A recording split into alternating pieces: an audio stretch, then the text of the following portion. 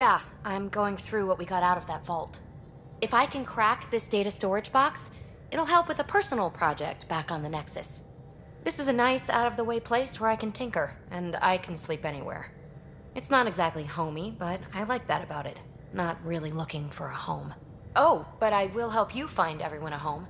While I'm with you, at least. Should I consider you a temporary addition? Everything's temporary, Ryder. I get it.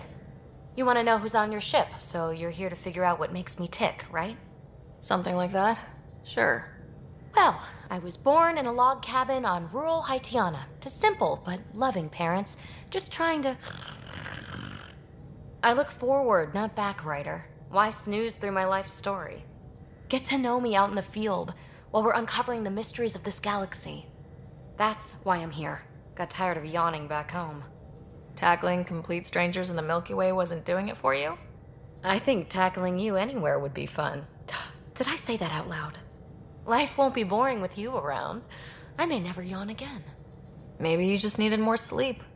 We were out for 600 years. A special someone made the trip with me, and she woke up a different person. I've slept enough. Ryder, the Milky Way was so... been there, done that. Even if I hadn't done it, someone had. If there's one thing you should know about me, it's that I live for the unknown. For the never been done. That's just the one thing you want me to know about you. Let's start with that, then.